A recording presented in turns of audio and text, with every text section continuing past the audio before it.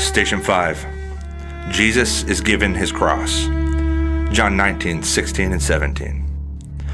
So he delivered him over to them to be crucified. So they took Jesus, and he went out, bearing his own cross, to the place called the Place of the Skull, which in Aramaic is Golgotha. Scholars generally agree that Jesus carried the horizontal beam of the cross, which weighed about 125 pounds. We can only imagine the pain he endured as he walked, the beam chafing his flesh-torn back.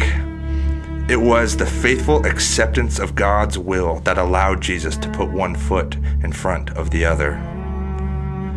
The curse of sin came into the world by means of a tree, and now Jesus carries upon his back a tree that will break the power of sin's curse and bring life to the world.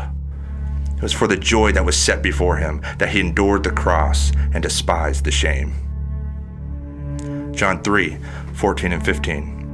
And as Moses lifted up the serpent in the wilderness, so must the Son of Man be lifted up, that whoever believes in him may have eternal life.